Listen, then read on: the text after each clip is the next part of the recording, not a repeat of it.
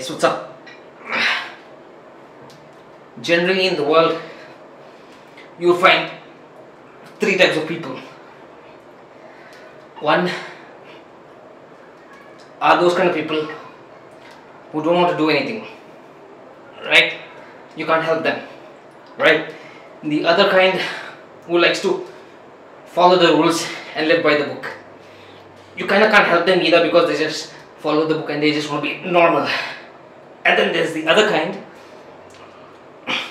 who want to be different, the odd one out. Choose what kind of person you want to be. I would choose the latter.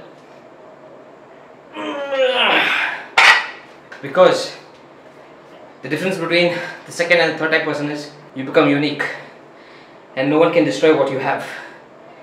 Until then, see you guys.